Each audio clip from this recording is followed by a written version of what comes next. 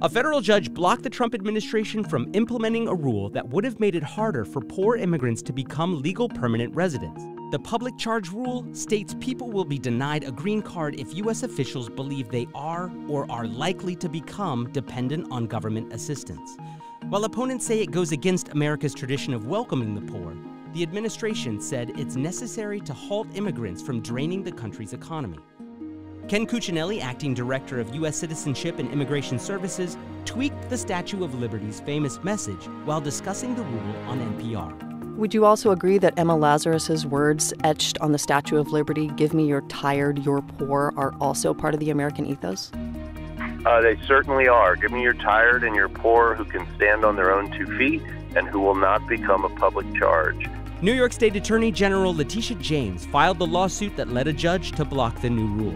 For generations, the United States has been a haven for immigrants seeking opportunity and upward mobility.